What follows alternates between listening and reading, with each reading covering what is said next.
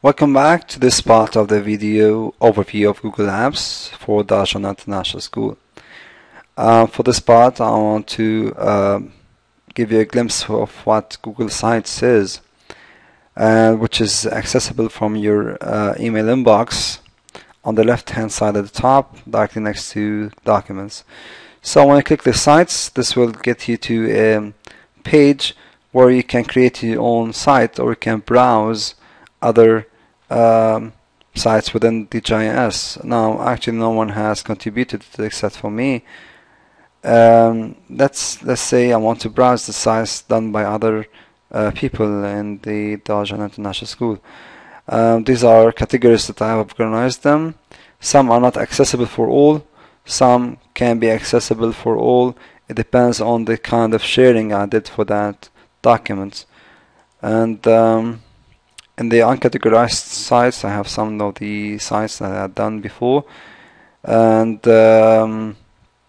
let's say this is one site done by a teacher. This is Math Grade 2. It's not done yet, actually, but it's based on a platform, on a template. Okay. So you can use templates for Google Sites to design your own website. Let's go back and give you a walkthrough on how to create a new site. So we create a new site here, and you choose the template. You can choose whether you wanted a blank template, you can start from scratch, or you can browse the gallery for templates. This gallery of templates is like a sea of gems that you can choose from. Now for our domain, I have designed 3 templates based on other templates actually that you can use for a classroom. You can go public and search for hundreds and thousands of templates that suit your main purpose. Now for Google Sites, you can choose sites for classroom sites, your own website, personal website or teacher website. You can do it for your own electronic portfolio. And you can help the students to start their own Google Sites. Let's say I want to start a new website which is based on this template. I'm going to have an overview of this, preview of the template. Now this is a template that I have shared in the GIS. If you like this template, then you can click on use this template for your site. So you click use this template, and this is now here. Then you can name your site. Let's say I want to test it. This is only a presentation, so testing.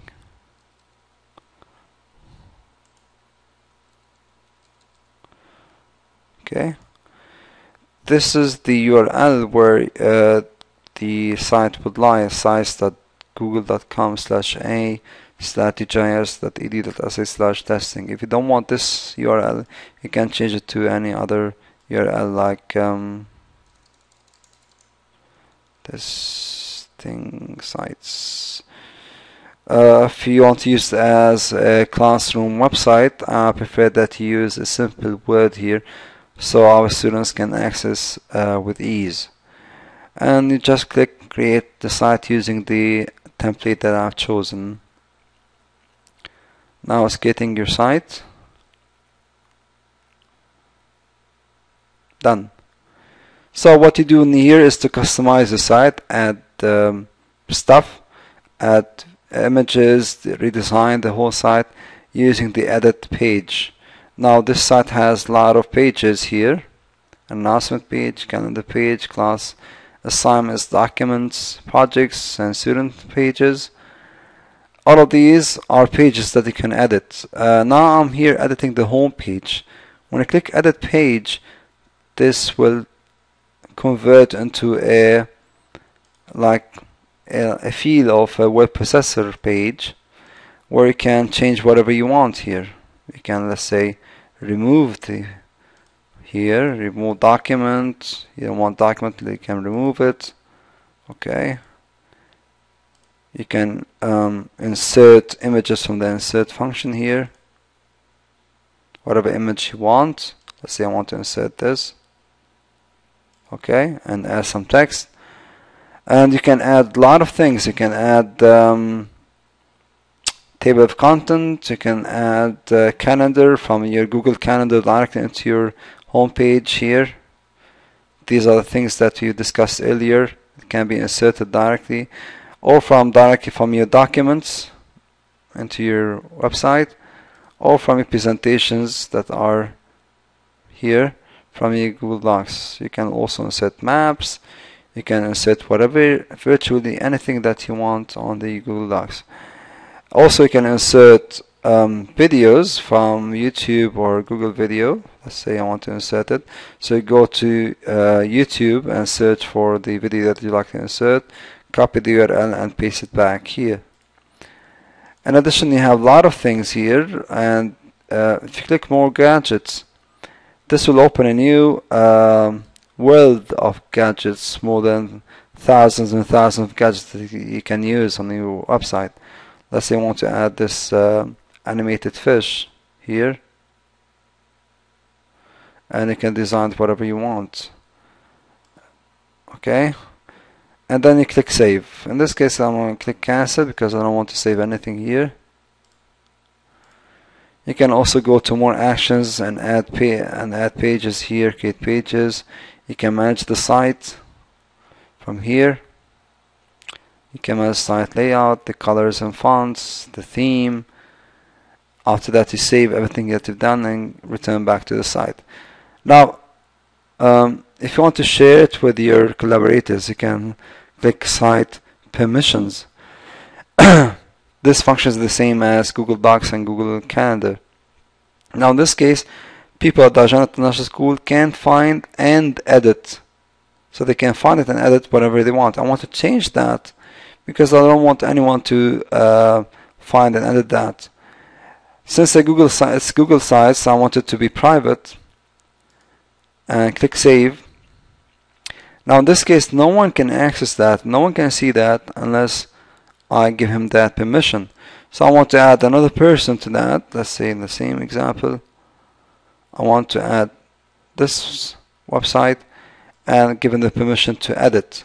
Now this is in this case, that user is the only one who can view and access and edit the same website. You notice here that I've received an email notification. He's the only one who can access and edit the same website as I am. And at the same time, since I've did the permission as private, he cannot share it with anyone unless I give him that permission. Okay.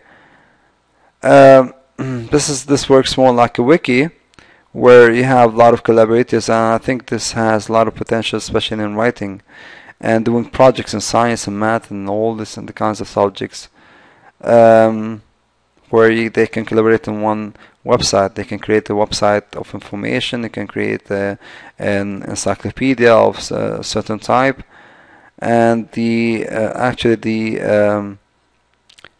the options are limitless, only bound by our creativity. And this is mainly the overview of Google Sites. Move now to the last part of Google Apps overview, which is the Google Groups, which is very useful for emailing system, sharing system, and discussion forum.